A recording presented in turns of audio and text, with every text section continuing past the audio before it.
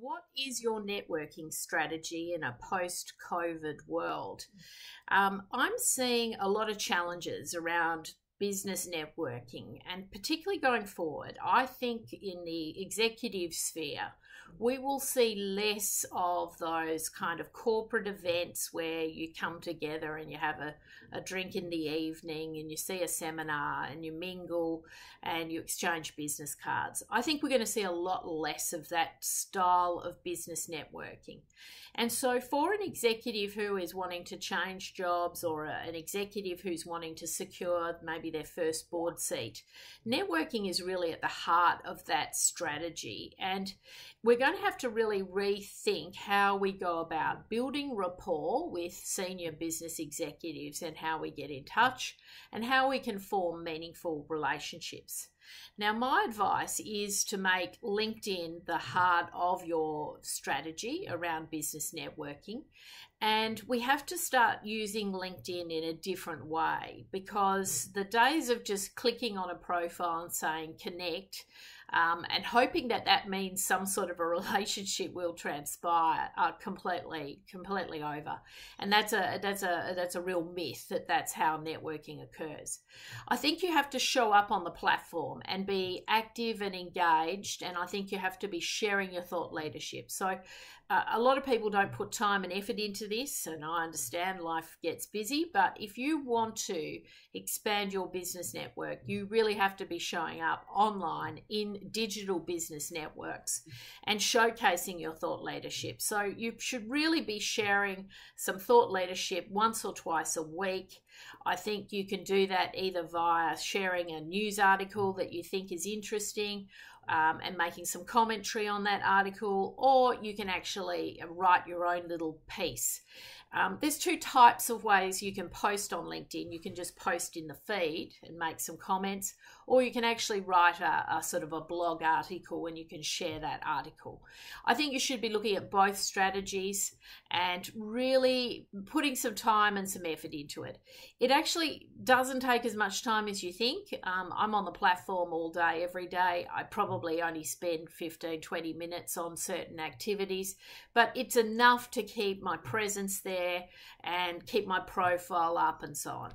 I combine that obviously with keeping my LinkedIn profile really up to date, really fresh and current, and I regularly change it and curate it and add fresh content, add fresh videos, all that kind of thing. I also really use the email function, which is to connect to people, but I write a really good introductory letter. So I might put a very good email sort of cover headline. So it might be, confidential, board search assignment underway. I'm in the business of reaching out to people I don't necessarily know, but I've got to get their attention very quickly. So I'll write something a little bit catchy like that.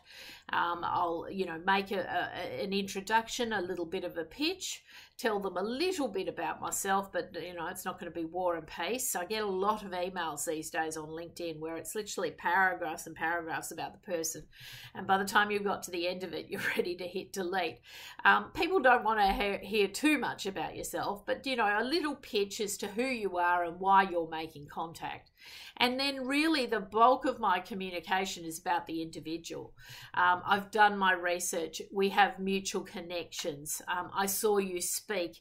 I read your latest annual report, your company's annual report. So you have to demonstrate and get people's attention very quickly that this just isn't an unsolicited email, that there's some real purpose to it, and that there's actually been some research undertaken. This is a personalized email for that individual. It's not a cut and paste email. And that can make a massive difference. And then I put my full contact details down below. Now, when I approach someone like that, 99.9% of the time I will get a direct connection with the individual, and about 80% of the time I'll get a written response. So that's a very high strike rate. And that goes to show the power of using, really sophisticated, connection tools. The other thing that's extremely successful is to use the power of referral. People love to refer people, but very rarely do people take full advantage of that and to ask as often as they possibly can to be referred to other individuals who maybe have a better relationship with that person. And when I do a referral, I do a very thoughtful referral. So I'll make some comments about the individual who I'm referring and draw some parallels or some reasons why I think this referral could be very beneficial to the other party. And you should think about that as well when you're doing referrals in your network, to really, really put some thought and some effort into how that transpires. And you might actually need the individual's help with that sort of pitch, if you like, as to how you're going to connect the parties. What would be the talking points? What would be interesting?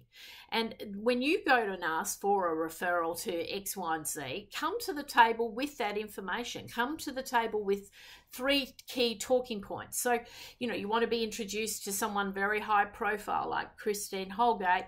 Well, come to the table with 3 main reasons why you'd like to speak with Christine. Why would that conversation be valuable?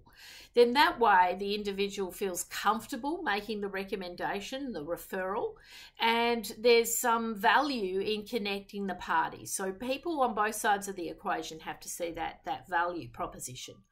So I really think make LinkedIn the heart of your networking strategy. Approach LinkedIn in a new way with a new level of professionalism. Really use it to craft and curate quality relationships. It can be done. And in fact, this is the new way that we're going to be operating, I believe, going forward. So put the effort in now, put the investment in now. It will pay dividends.